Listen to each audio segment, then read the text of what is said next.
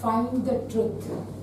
Don't just listen to the words that comes to you, but see the body language, because it speaks the fact. Good afternoon to all my fellow Toastmasters and Balaji, yes, in particular. So, what I liked about Balaji's speech is, first I would see his actions which really stood out. First was when a stranger comes and touches his back and the look he gives back. I was a bit confused if the title is First Heroism, or should I see Balaji as the hero? Because that silky hair of Balaji followed his action when he moved. I had that 3D impact, like a hero moving back.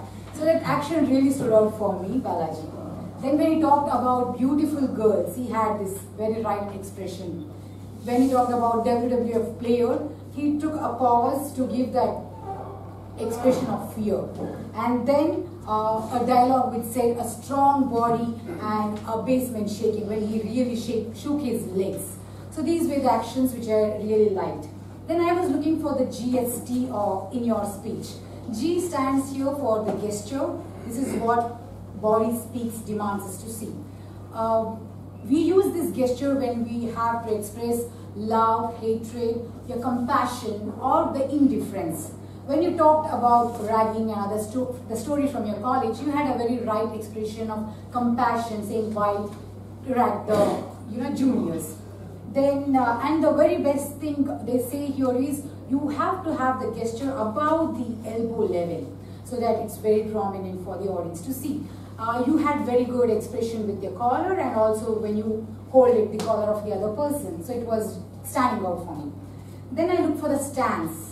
Stance is, though you had some hitches in the start, you kept yourself straight, which showed you are confident enough with what you are saying next. And also, they say your legs apart, even distribution of the weight should be on your leg. These are the things we are asked to watch as an evaluator. So there also you had a good job.